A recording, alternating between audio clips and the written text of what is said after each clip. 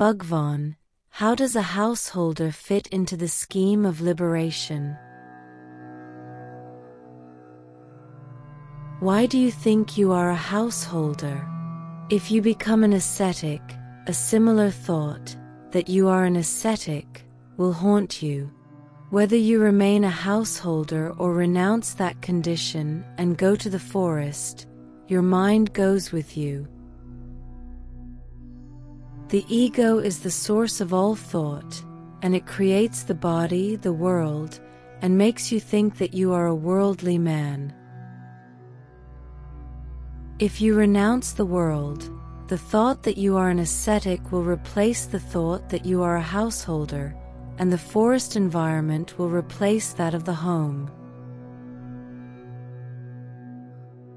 But the mental obstacles will still be there, and they may even increase in new surroundings. Changing environments does not help at all.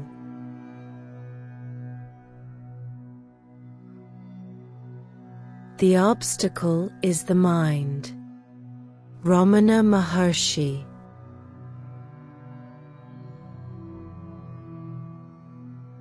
The mind must be overcome, whether at home or in the forest.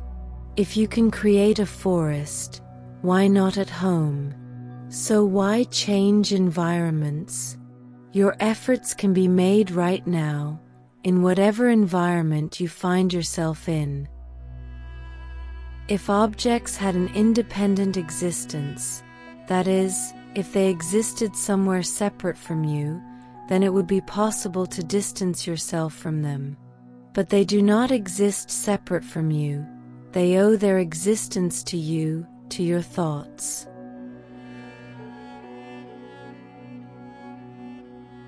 Therefore, where could you go to escape them? Where can you go to flee from the world and its objects?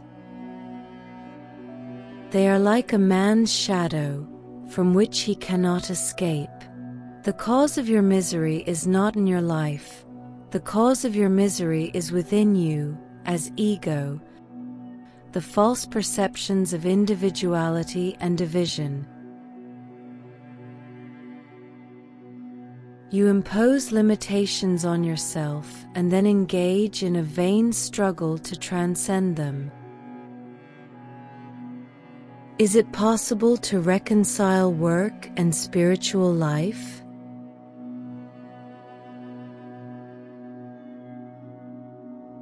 The mind is the only obstacle.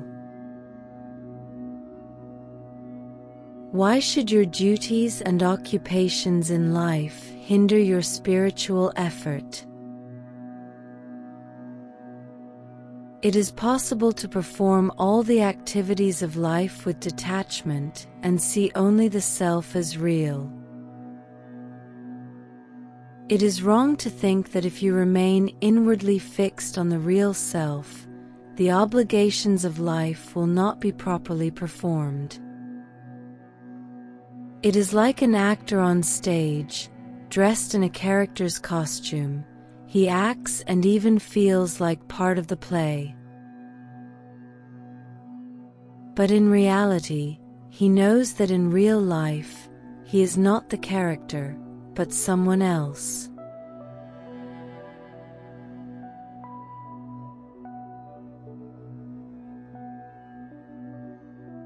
In the same way, why should body consciousness, or the feeling of I am the body, disturb you once you know that in truth, you are not the body but the real self? Nothing the body does should prevent you from remaining as the real self. Remaining fixed on the real self will not interfere with the proper and effective performance of any duties the body has. Just as the actor's awareness of his true identity does not interfere with the role he plays on stage, renunciation is always in the mind. It is not about going to the forest or solitary places, or giving up our duties. What is important is that the mind does not turn outward but inward. If passions were something external to us, we could fight them and conquer them, but all of them come from within us. When we look inward at the source from which they arise, we prevent them from arising and thus conquer them. It is the world and its objects that give rise to our passions, but the world and its objects are only created by our minds. They do not exist when we are in deep sleep. The only freedom you have is to turn inward and there renounce activities. To abandon activities means to give up attachments to activities or their fruits. Letting go of the idea that I am the doer. If we remain fixed on the real self, activities will continue to happen in the same way, and their success will not be compromised. One should not hold the idea that we are the doers. Even so, activities will continue. This force, whatever its name, that brought the body into existence, ensures that the activities the body is destined to perform are carried out. The fact is that any amount of actions can be performed, and very well performed, by an enlightened person without any identification with them or the impression that he is the one doing them. A power acts through his body and uses it to do the work. Because you identify with the body, you think the work is done by you. But the body and its activities, including work, do not exist outside the self. The feeling I work is the obstacle. Ask yourself, who works? Who is the worker? Let the one who works ask the question. You are always the self. You are not the mind. It is the mind that asks these questions. The work is done by itself, always in the presence of the self. Work is not an obstacle to realization.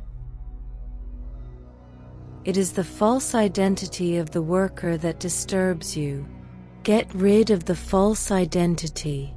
Remember who you are. In this way, work will not bind you. It will proceed automatically. Intuition works when the thinker has no thoughts. Guided by intuition, those who made great discoveries did so not when anxiously thinking about them but in silence, through intuition. Surrender is abandoning yourself to the source of your being. Do not be deluded into thinking that this source is some God outside of you. The source is within.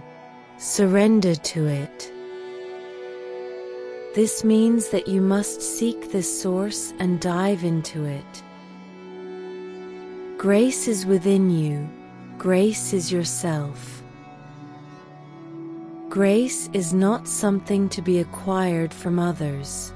If it is external, it is useless. All you need to know is that your existence is within you.